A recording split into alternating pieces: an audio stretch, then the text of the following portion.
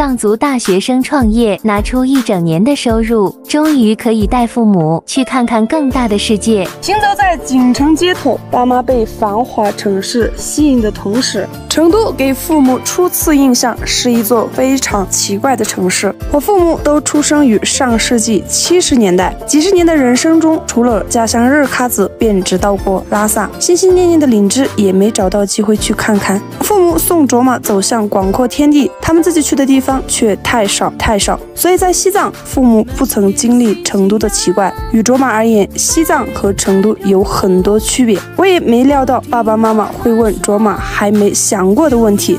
Hello， 大家晚上好，亲爱的家人朋友，大家好，我是你们的好朋友藏族姑娘卓玛，感谢大家的支持。我的梦想是走遍全国，而这一次梦想旅程中的参与者多了爸爸和妈妈。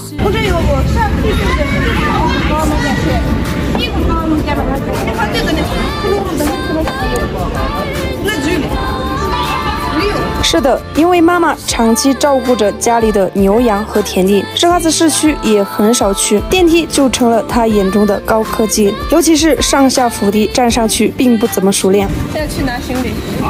成都机场太大了，我们去取行李的地方很远，就要走很多电梯。如果没有卓玛，妈妈一个人就不敢站了。去市区。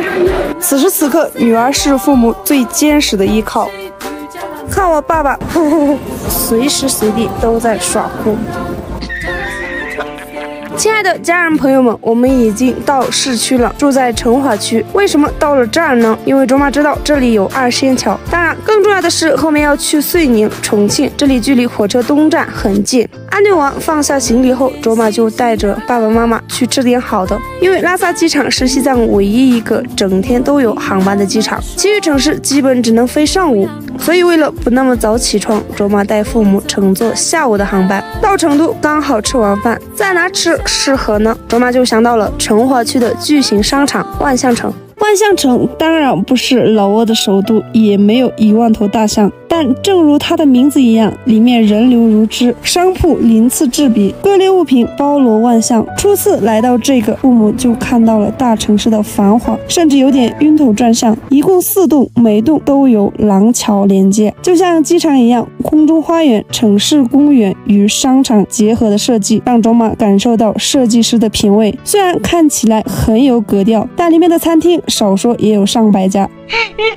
一个字，绝。没有明确的目的，我们只能逛啊逛。值得开心的是，在上上下下中，妈妈逐渐学会乘电梯，变得游刃有余。比较遗憾的是，这里面琳琅满目的物品，父母和我都一见钟情。但是如此大的一家商场，目测店铺几千家，要全部拿下，没有几百 W， 怕是有点悬。新的一年，卓玛一定努力奋斗。总而言之，生活在成都、北上广这样的城市中，每天都能找到地方逛，哪怕不购买，只是走走坐坐也挺好的。如果要把这个商场走完，花上半天的时间才能够。最终我们找了一个排队人数很多的餐厅，爸爸本来想吃火锅，但是那边排队的人更多，父母很诧异，怎么成都吃个饭哪里都在排队呢？刚到成都的第1天，很多事情都让父母感到不可思议了。父母真真切切被眼前的景象震撼了。爸爸是随时拍，妈妈是默默看，但是卓玛知道他们心里在想，家乡会不会变成这样呢？那么家人朋友，你们可以帮来自西藏的藏族父母回答这个问题吗？